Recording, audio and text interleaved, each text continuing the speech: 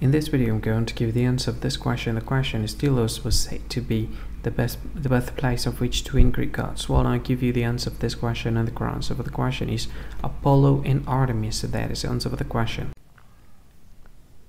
Hi, thank you so much for watching this video. If you find this video is very useful, you can help this channel to grow by subscribing this channel. Click this subscribe button and don't forget to like this video. And if you find this video is not really good, or you don't really like this video, or you kind of feel that it's a little bit offensive or something like that, you can click this one, dislike button. You can do that anyway.